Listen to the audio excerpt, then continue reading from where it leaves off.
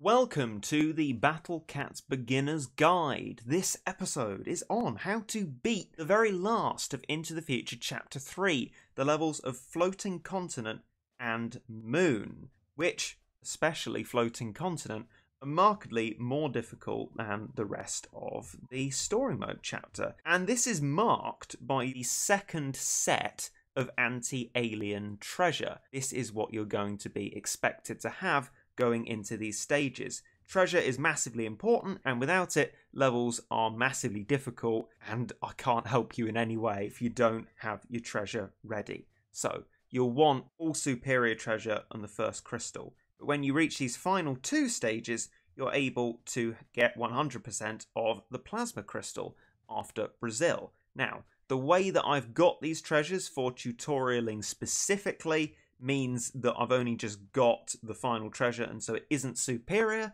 and so consider this as a base point of the guide, a point that you're able to improve from with your better treasure. See my treasure as 191%, and yours as being able to go up to 200%. As for the rest of the treasures, I do not have an increased cat-based defense. This could be useful for you, especially in Floating Continent. I do have a reduced cat cannon recharge time. My cat cannon should really be ignored if you've ever upgraded your cat cannon power. It can't be unupgraded, and the issue with it is that you're never really told about is this increases the time it takes for the cat cannon to recharge. So yours will, unfortunately, likely be slower. But the cat cannon doesn't play such a large role in either strategy that it should make too much difference, so you should be fine. Then I don't have any cat cannon attack power increased, so you could benefit in a sense in that way when you have no big ticket units around in Floating Continent and you're trying to get your monies back up. More context on that when we see the tutorial for it later. I don't have any special attack boosts against black enemies, red enemies, floating enemies, or angel enemies. If you had an anti-angel unit with you, it could help you in Floating Continent. And this one, naturally it being floating, could help you in the moon. Now, as for units, you're expected to have the true form of Tank Cat, a Razor Cat, and true form Legs Cat, Macho Leg Cat. Both of these are pretty much non-negotiable, unfortunately. The reason being the Macho Leg Cat only gains an ability against aliens when it's in its true form, -20 + 10, the minimum it can be to be in true form.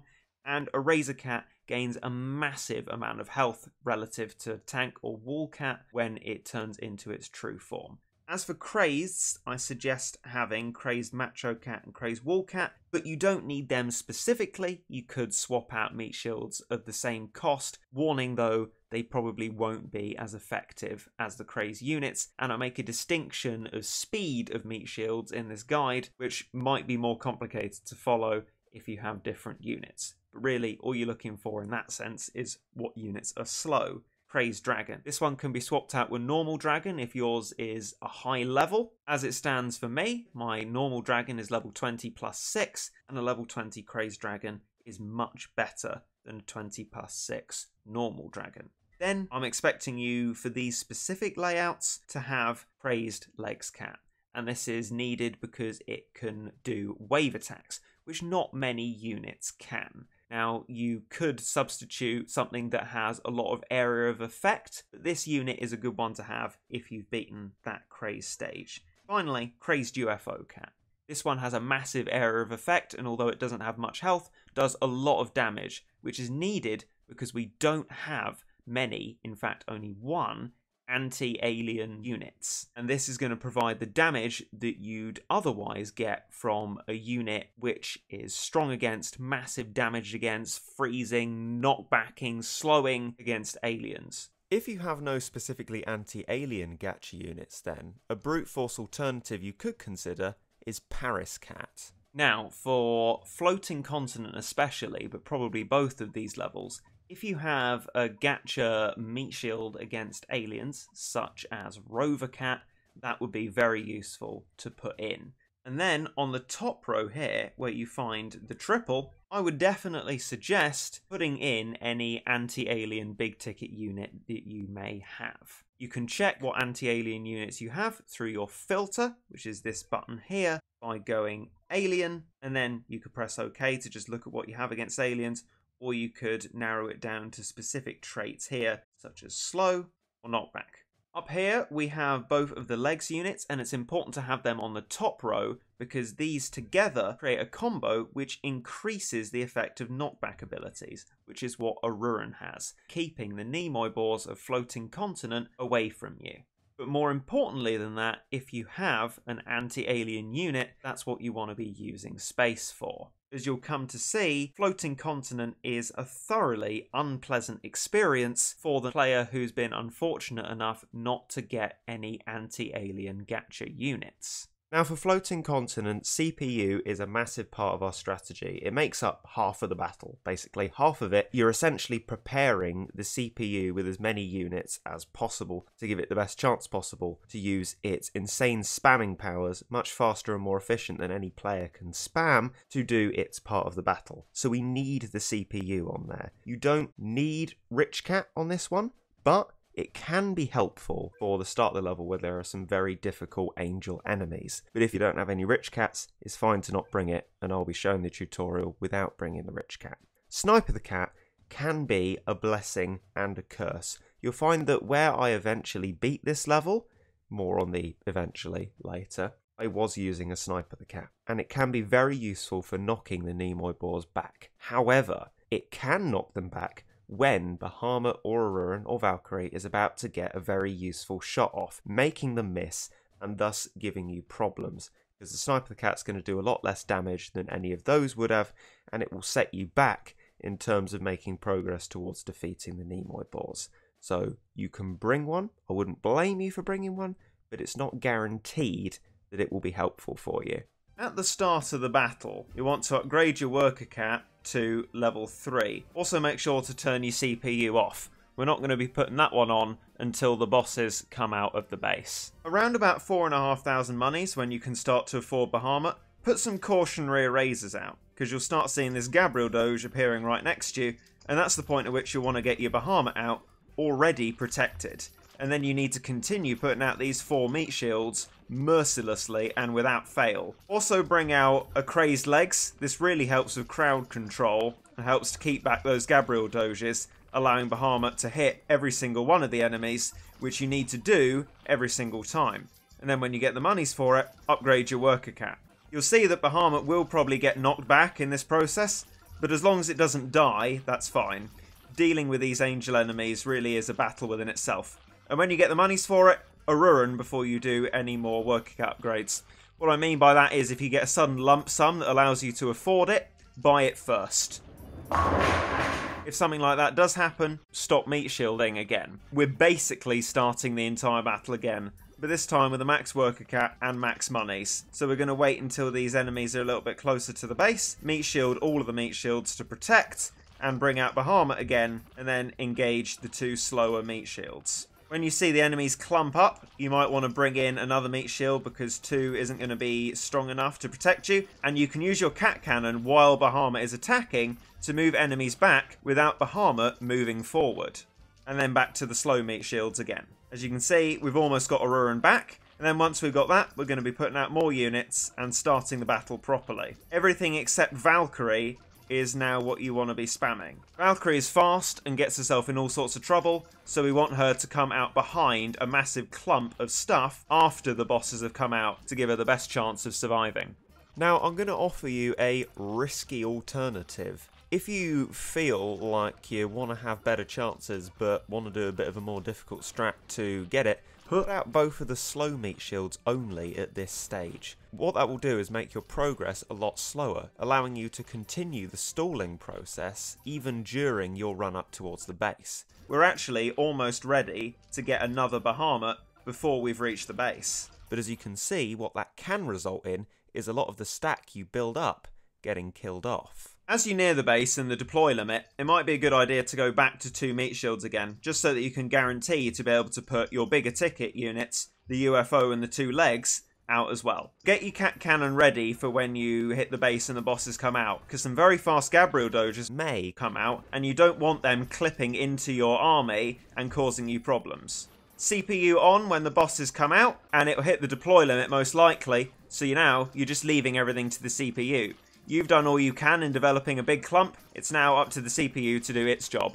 Valkyrie got a freeze off there, which is massively useful and something that you really want to happen. Of course, it's all down to luck, which is why you might have to do multiple runs to get this level completed. Warning, the units that you have will die as you go along. You don't want to lure in this level because the boars will chip through you, and you need to try and kill them before they chip through you and get to your base, meaning you want as much distance as possible between you and your base. The next thing you're watching for is if the CPU starts to run out of money. It then saves up for things at the expense of meat shields, and you always need to be putting meat shields out. So if the monies are low, take back over from your CPU for a while. As you can see, one of the Nimoy boars died there, so I've got the monies to putting the CPU back on. And again, keep watching. If your monies start to go low and the CPU starts to ignore meat shields, turn it off again. When your monies are low, I'd suggest all 4 meat shields and the 2 legs as things to spam, so that you can get your monies back up to a point where it's sensible to put the CPU back on. The CPU is going to be saving up for Bahamut now, so we'll just stop it from not putting out any meat shields by taking over the job ourselves once again.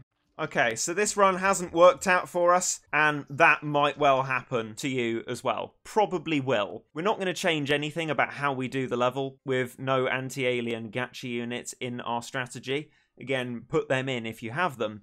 We're going to be doing the same thing on a different try, and we're going to see if our luck is any better. Now, because this is a stage where you can use continues, you can also force close, and I'd suggest doing that because then you're not wasting any energy or any of your items.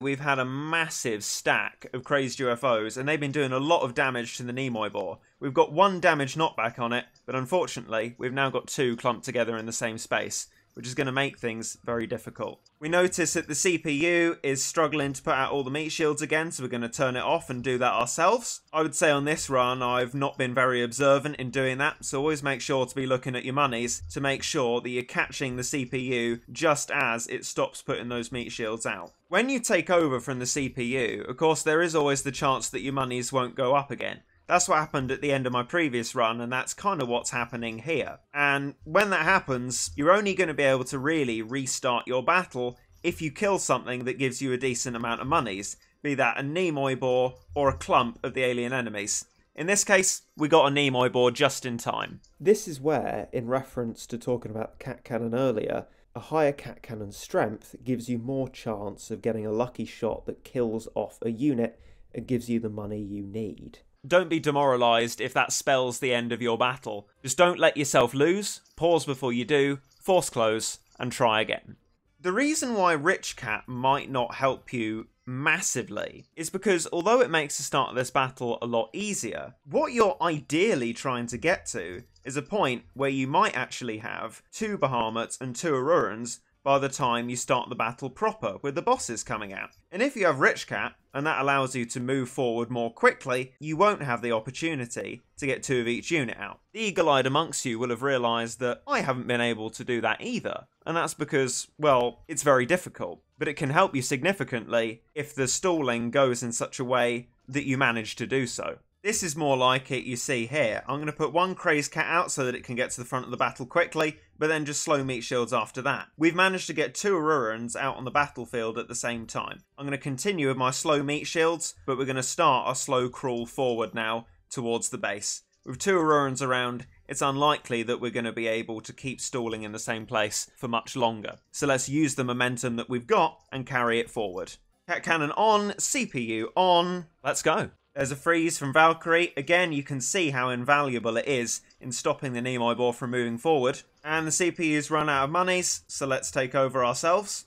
And there's a Nimoy boar gone, so we can let the CPU go back to its own job. You're starting to see the patterns here across the different runs. Okay, that one hasn't worked either. On to the next one. Managed to get a second Bahamut in our battlefield. I'm going to spam everything except for Valkyrie now that we're at the base. Wait for the bosses to come out of the base and see if this run can be the one. We also have Sniper the Cat on for this battle, which should help for pushing the Nimoy boars back when Aruran is not doing so. You can see that our clump is holding up against the Nimoy boar a lot better than it seems to have before, partly because of how much stuff we were able to get in one place. And then, of course, the large old part of luck. And unfortunately, the luck has run out. These units at these levels are good enough to beat the level, but they're certainly not good enough to beat the level every single time. Now, for previous levels, such as Into the Future Chapter 2 Moon, I've suggested using a continue if you get a good run. And you may think from how difficult this level is that if you get a decent run, although you can't actually tell because it won't give you a boss health percentage because there's more than one of them, you'd use a continue and just get the level done. The problem is that you want to be fighting as close to their base as possible. And as you start from your base after a continue, and the enemies will spawn instantly and will be heading towards you, that's already most of the real estate of the battle gone, and you'll get chipped away very quickly. When I forced my way through Floating Continent to try out Moon for this tutorial, I used probably around 150 cat food to do so, which I would not recommend to anyone. If you're using a continue, you should only really be using one where you can't reasonably get the level done in one run. So I really would only recommend using a continue if there's only one Nimoy boar left when you lose. Although you wouldn't have been spamming Crazed UFO previously when your units were nearer to your base, when they're further away you can start to spam it, because by the time it gets to the front of the battle you're likely to be at their base anyway. That helps you to start building up a larger stack. You can see that the freezing here is allowing a massive clump to appear. We've got Bahamut, Valkyrie and Aruran at the same time, which is very rarely the case as demonstrated by Bahamut's death. But the damage has been done to the Nimoy boars.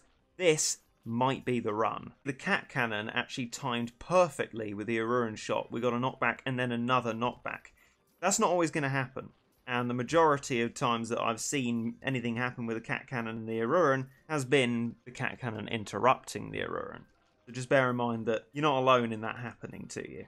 And there we go, there's a Nimoy boar death that we needed. We cannot withstand two together. We can't really withstand one at a time. We're desperately always doing as much damage as we can to stop them chipping through us in such a way that kills everything. Two at the same time is just distinctly impossible to deal with. Unfortunately, it usually happens that there's two or even more at one time. So when you get one on its own, things are looking good.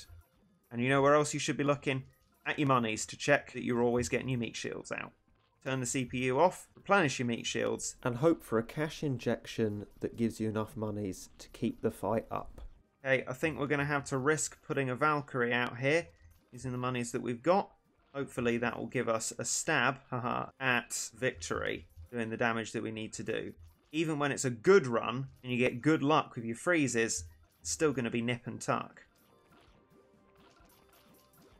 And there we go. Just all the three Nimoy boars in the level have been defeated. Now that has taken a good 2 hours of my time trying to record to this point. So please do not be demoralised if things don't look like they're coming together for you. It didn't look like they were coming together for me.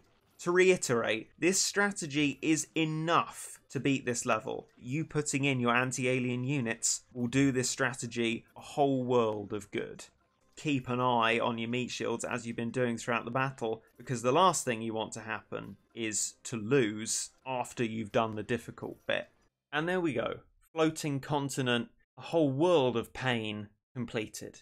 Moon is actually a significantly easier level than Floating Continent. This is the strategy, Macho Leg and Crazed Legs at the top for the combo of increased knockback, and then we've got the triple up here so that we've got a kind of themed top row of longer recharge time units. Now, Valkyrie, you can take it or leave it. I find that it supports the big ticket legend unit or gacha unit that you may be using quite well. But equally, you could actually take away Valkyrie and replace it with a cheaper anti-alien gacha unit such as Psycho Cat, even Seafarer Cat, for example, and then you can use that as support for your big ticket unit. Along the bottom then we have 4 meat shields as we're used to, and then Crazed Dragon Cat, which we're going to stack in kind of a similar way to Chapter 3 Moon of Empire of Cats. In fact, it might be helpful to think of this level in a similar way. Of course, you wouldn't have had Bahamut Cat back then, but the way in which we approach the level is actually very similar. So, no items needed. Start off with a Worker Cat upgrade. The very start of the level isn't right in your face, but we'll soon see some Celaboodles appearing, and they do quite a lot of damage. And the object is going to be to stall them. So we're going to start off with some erasers, and then we're going to get Macho Leg out, and then Crazed Legs. And that will provide some nice crowd control waves. And then we're just going to meat shield. After a little bit of initial meat shielding, miss out both of the erasers and just move to having both of the cheaper meat shields. And the reason you want to do this is because Celaboodles do a massive amount of damage, so much that your more expensive meat shields will die in one hit, the same as your cheaper ones. So you might as well save the money. Now, when one Celaboodle is dead, if you're able to respond quickly enough, which sometimes might not happen, let yourself be killed by that one Celaboodle and then start stalling it again. This will just give you more time. That one was actually very low health, so you can see there how occasionally it might not be possible to respond because they might both die at the same time. Now, the base in Moon is also more favourable than that of Floating Continent. It takes quite a lot of chomping to get that base down to a health where the Awakened Bahamut comes out. In this level, we're going to be luring to our base and pushing back through. And that's because this Awakened Bahamut enemy can be stalled quite effectively just by 4 meat shields, our dragon stacking, our legs, and 1 of the 3 legends. We're going to be putting them on rotation so that we can always have 1 out at any given time. And we're not left like we are so often in Floating Continent where there's nothing at all, because 1 legend can sustain the stalling. A Rich Cat isn't really that necessary because as long as you don't have something really strong up at the base, it is gonna easily get you to full monies before the Awakened Bahamut comes out of the base.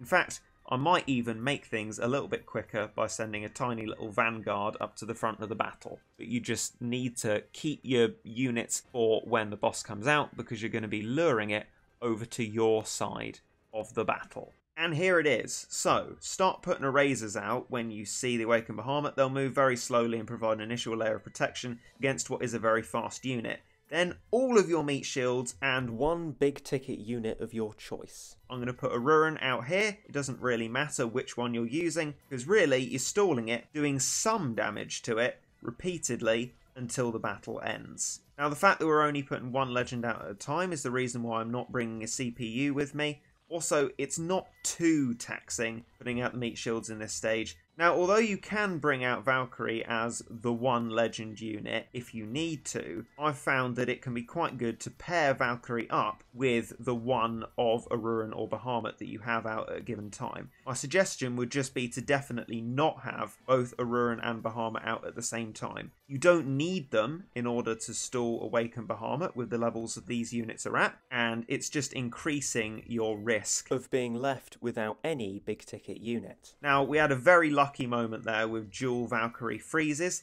That's unlikely to always be happening to you, but even so, the stalling of the 4 meat shields and the knockback from the damage and the Aruran should be enough to keep this Awakened Bahamut away. And the knockback from everything else and the damage from Bahamut is what's going to keep it away when you're on the Bahamut leg of your battle. The way in which this is like Chapter 3 Moon, you'll see, is because you're bringing out a solid wall of meat shields with a stack of dragons behind it, and Valkyrie as well. It's actually surprising that my Valkyrie is still alive here. Don't expect it to last this long. And there we go. There's it gone. We're going to get another one to match up with the Aruran here, because the monies are healthy enough that if the Aruran dies, we can start the Bahamut leg of the battle. By which point afterwards, we should be able to start an Aruran one again, because it will be off recharge time. And there we go. There is Awakened Bahamut defeated. Now, I can't imagine that it will go as smoothly as this for many of you, because it hasn't gone this smoothly for me before. This, basically, in contrast to the runs you've seen in the previous level, is a perfect run, and just shows how different runs can be. This one went very well indeed. We didn't even need to employ the use of Bahamut, but if Aruran had died, we would have done exactly the same thing as we were doing there, but with Bahamut as our main legend unit. And so that is it for Into the Future 3 and the Battle Cats Beginner's Guide? I'm going to say it with that intonation and leave it there. If you have any questions on these levels, any struggles, please detail them as much as you can. What you've done, what treasure you have, what unit levels you have, because those are always the first things that I suggest to people. Get your treasure up to full, get your units up to the maximum level you possibly can. But please, if you have any struggles, write down in the comments what your struggles are, and hopefully I can help you. But until I see you again, I hope you have enjoyed the Battle Cats Beginner's Guide. I bid you goodbye, and I hope you enjoyed.